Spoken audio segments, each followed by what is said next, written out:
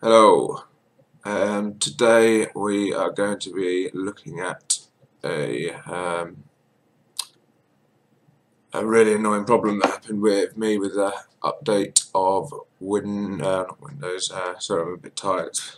It's 6 o'clock in the morning. Yeah. With the iPhone 9 update, and it's also happened with when it went from 7 to 8, and I didn't notice it until uh, recently. My phone was being really slow, and I noticed up in the corner it didn't have the standard Wi-Fi signal that you'd normally get.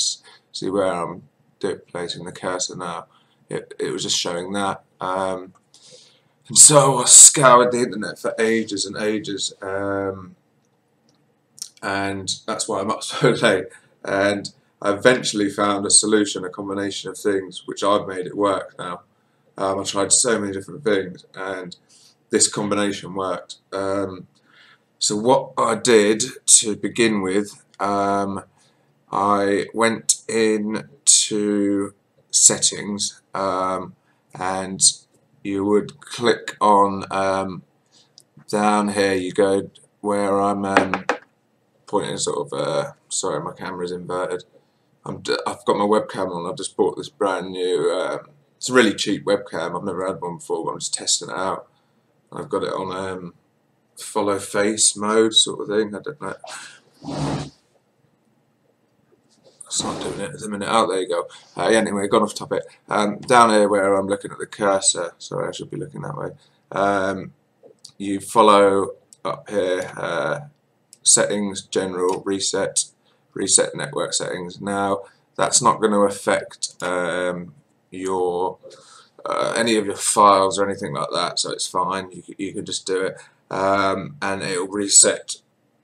And then what you need to do is you need to do I'm sure you know how to do it, but how you reset your iPhone by holding this button and your on and off button.